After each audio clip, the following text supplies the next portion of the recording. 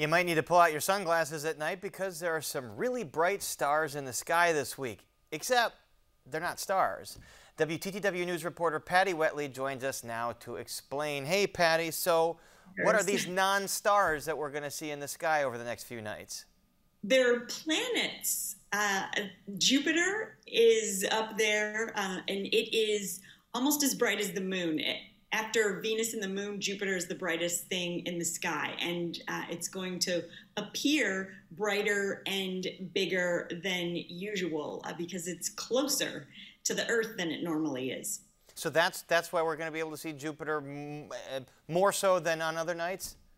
Yeah, it's coming into something called opposition, where it's actually in Earth's side of the solar system, directly opposite the sun. So it's kind of Jupiter, the Earth sitting between Jupiter and the sun, and it's a lot closer than it normally is. So it looks a lot bigger to us. So the planets are aligning. So when's the best time to be on the lookout?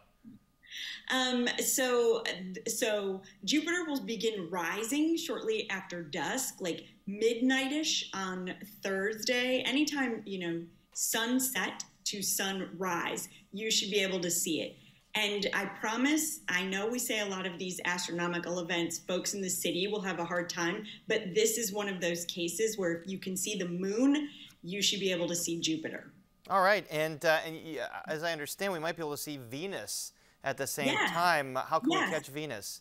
They're kind of like a teeter-totter. So Jupiter is going to be going up as Venus is going down shortly after dusk. So if you can, see the horizon to the east and west, you should be able to catch both of them as one is going down and the other is coming up.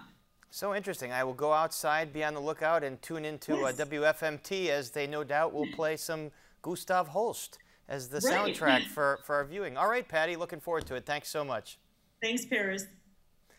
And you can read Patty's full story on our website, where you'll find details on free events around the city to catch the action in the sky. It's all at WTTW.com/news.